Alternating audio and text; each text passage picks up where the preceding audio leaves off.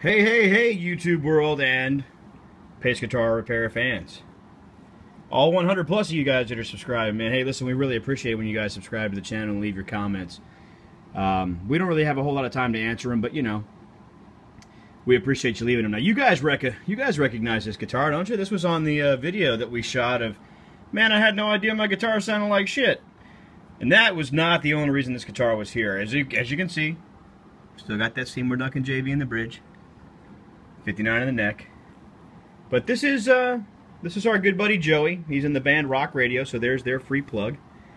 And this was a guitar that we also featured in another video that was called What Not to Do. Now you can kind of see right there that part of that lower cutaway is a little bit different colored, and that's because, you guessed it, this guitar suffered a drop. It fell over on stage and kind of knocked its way into a drum kit, and you can even kind of see it up here on the binding, if we can focus in right there, where it sort of hit the top edge and the neck heel hit the bottom edge of some drum hardware. But I think that this right here, I think, hit the top edge or the bottom edge of the snare drum and just kind of chewed into it a little bit. Couldn't really do much about that because that would have been a big job to replace the binding and get the tent to match.